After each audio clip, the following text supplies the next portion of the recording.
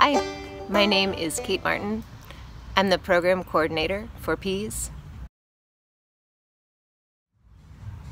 I got involved with PEAS after being a science teacher in AISD, which I love, and one day had the insight as I was making a huge stack of copies on paper under fluorescent lights that I wanted to figure out a different way to teach about nature. My favorite thing to do outside is to go backpacking. My favorite wild animal, I love an octopus. There is a great story about Inky the octopus, who I think was in Australia, who escaped from his aquarium, scooted across the floor, went down a drain and out into the wild ocean. And I think that that is a pretty rad story.